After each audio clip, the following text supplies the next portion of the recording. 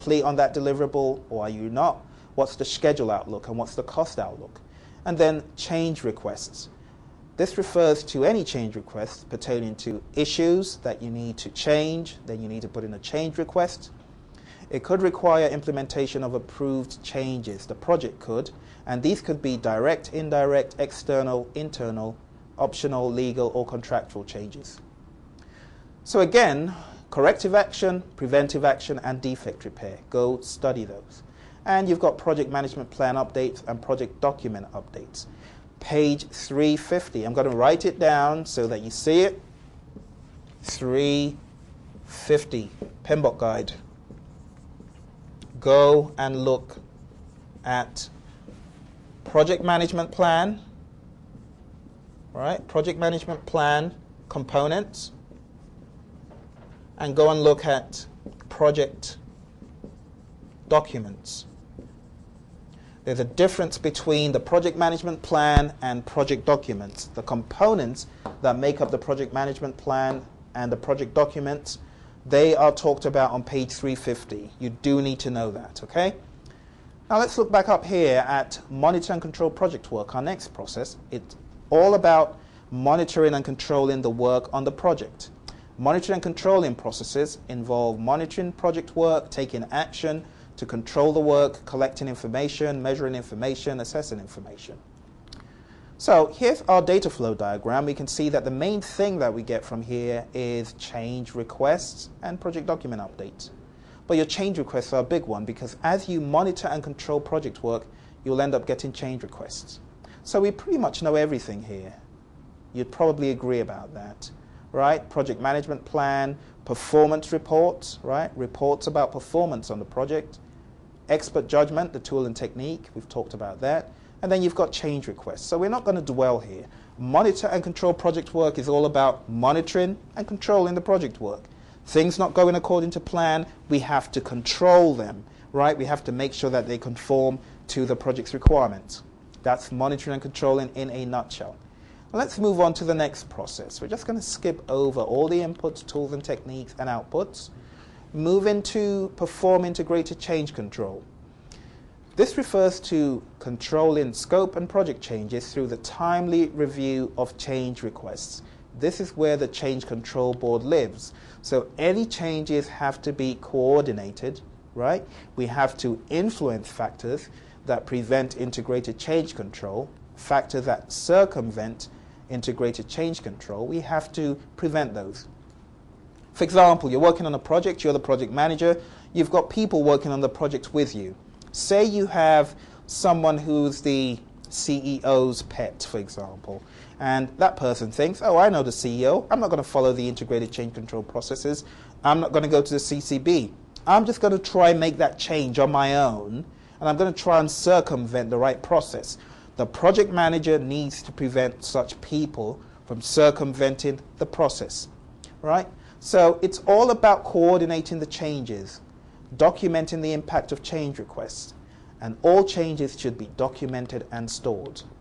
Jumping straight ahead to the data flow diagram, we can see the inputs, right? Change requests, I input, major input here, and then at the end of the day we've actually got these outputs. We can either have project management plan updates, we could have the project document updates, or we could have change request status updates, which is updates to the change request status.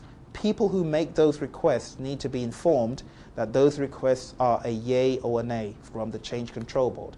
So here we are, we can see inputs, which we know already, the tools and techniques, change control meetings we haven't talked about, and the output. So let's go very quickly to change control meetings and talk about change control meetings. This refers to meetings of the change control board to review change requests. The CCB is responsible for reviewing, approving, or rejecting change requests. And the roles of people in the CCB are agreed on and defined by stakeholders. The other output here that you don't know about, change request status updates. Change request status updates refers to the updates of the status. So the project manager needs to alert people who have made a request about the fact of approval or rejection. The status of all changes should be updated in the change request log as part of the project document updates. And then we've got project management plan updates and project document updates, which are a no-brainer. You know about these because you have looked at page 350. Hopefully, you have looked at page 350. Now, the last one, close project or phase. We've talked about close project or phase previously. It refers to the finalization of all activities across all of the project processes, all of the project process groups, to formally close the project. Let's go ahead to the data flow diagram. You can see here that we've got our project management plan going in, because that's going to help you close the project, going to give you the information on how you decided you were going to close the project. Organizational process assets updates are an output, and then we've got our final product service or result transition. So when you come out with that final software application, you don't just hand it over to the customer and say bye. You actually have to have a formal transition in which the people being trained and everyone else understands that there's a transition of responsibilities over to them. That is really what your closed project or phase is all about. The major output is the final product service or result transition. Okay? So over here we can see we've got the inputs, tools and techniques and outputs.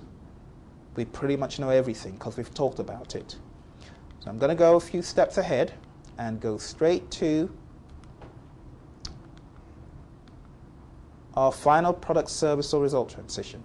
Final transition of the deliverable of the project or phase. And then the other very important output is organizational process assets updates. Because as you go through the project, you are updating your OPAs. Show you what I mean here. We've got, let's say we've got our project, we've got the different initiating, planning, executing, monitoring, controlling, and closing. When you get from here to here, right, that is where your charter is issued and you're beginning to start the project.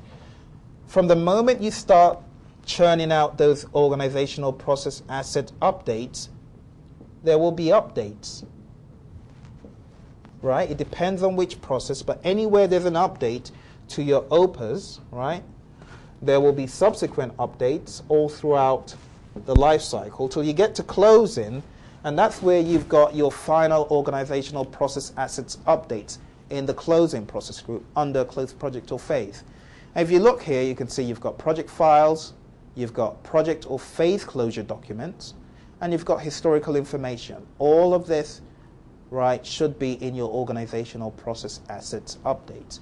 And remember the term we talked about. We talked about lessons learned. We talked about post-mortem analysis, right? Those terms kind of go in line with that. You definitely need to be aware of those. And last thing I want to bring up in project integration management is the kickoff meeting, right? The kickoff meeting is the meeting that you hold with the team. Now, the most important thing is you need to hold this meeting after you develop the project charter.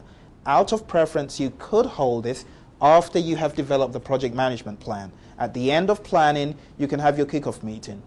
Or you could decide to have your meeting at the end of developing your charter. It really depends on the project. If it's a very intense project and you've got so many people working on the plan, maybe it's a multi-year government contract, maybe 12 years, spanning very long, you might want to get people up front, you know, into a kickoff and kind of decide what you're going to do. But that's the kickoff meeting. It's the first meeting with project team and stakeholders. It introduces members of the project team and the client, discusses the roles, risks, and issues at a high level, clarifies any issues. So we're at the end here, questions and dialogue. Why is it important to have a project charter?